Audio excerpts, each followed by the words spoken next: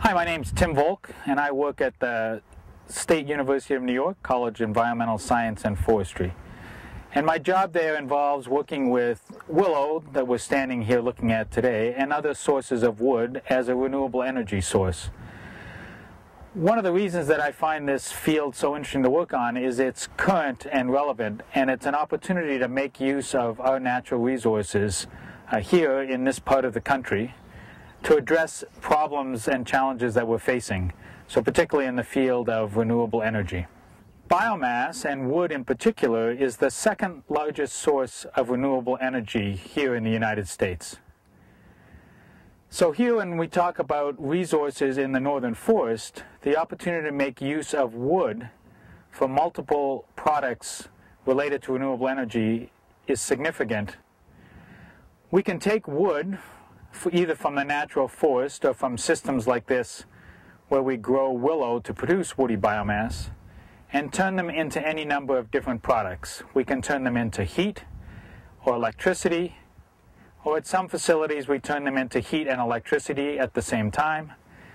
And now the cutting edge is taking wood and turning it into liquid transportation fuels and other bioproducts, things like biodegradable plastics or other chemicals that we currently are making from petroleum products. So we're standing here looking at a willow biomass crop that was planted 3 years ago. And the way we grow this crop is we start by putting a small piece of willow into the ground.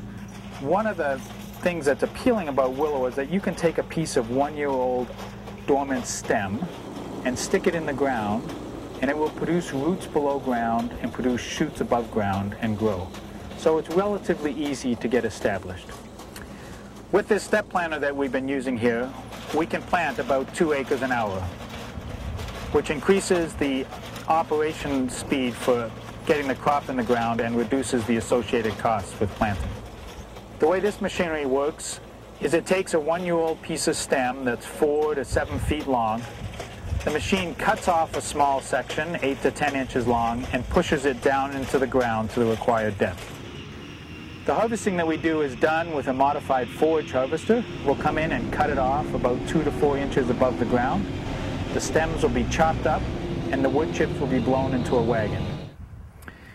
Here on the Tug Hill in northern New York, many of the soils have a limited depth, tend to be poorly drained, and the growing season is relatively short.